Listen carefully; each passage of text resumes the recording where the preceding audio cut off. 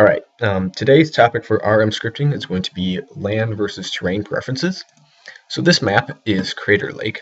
Many people who play the game competitively would consider this to be an unbalanced map because most of the time this central island that contains tons of gold is not exactly in the center of the map. And that makes things unbalanced, since for the early game it'll mess up players who are close to the island because they're going to struggle with fishing. And for the late game, players who are really far away are going to have a much harder time gaining access to the gold. So, as for the code of this map, you can see how it's created.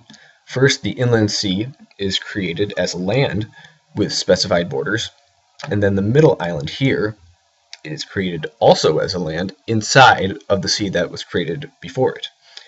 And so, when you create smaller lands inside of larger ones to take up the same space, this kind of thing happens. You may ask whether or not there's a better way to make these kinds of maps to make them more balanced. And there are other ways of making these kinds of maps, and they all have their pros and cons. We'll call Crater Lake Method 1, which uses land statements to build the features of the map. So now for another example, this map is called Golden Ghost.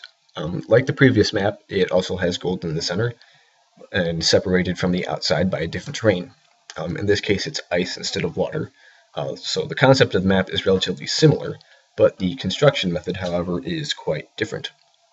So looking at the code for this map, you can see that in the land generation section, the middle land has been created as the ice terrain, but that's it. Aside from the player lands, this is the only other land statement in the whole map. So how is the middle terrain created?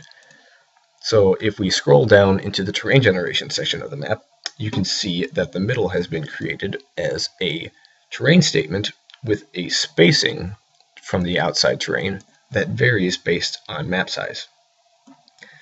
This makes the middle terrain much more consistently equidistant to all the players on the map. It's not perfect, but it's much different from the previous example.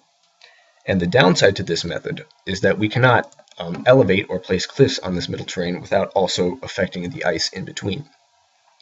You see, I mentioned before that elevation and cliffs come before terrains, so they're going to be created on the map before this terrain is even created, and the game won't know how to differentiate between those two terrains. So comparing to the last example, which was Crater Lake, where the middle land is elevated, that's not possible on the map you just saw. So the benefit of this means a more central location of the middle land on the map, and the side effect of this is losing the ability to differentiate between the middle and the in-between terrains. And we'll call that Method 2. Now, Method 3 is simply the reverse of this. So this map is called Caldera Nomad. This similarly has a middle, an in-between, and an outside terrain. Looking at the code for this map, we see that in the land generation section, the player lands are the only land statement in the entire script. The base terrain of the map is the grass, that's the in-between terrain. And down in the terrain section, we can see that the outside water has been created similarly to the last map with different spacings for each map size. So now, instead of being unable to differentiate the middle and the in-between terrains with respect to cliffs and elevation, now we are able to control the middle land independently, and the outside and in-between terrains are the ones we lose control over. So these are the three different methods of creating these types of maps. All the concepts are relatively similar. It's just the minor details that may sway your decision to use one method above the other. So that's about it for this video.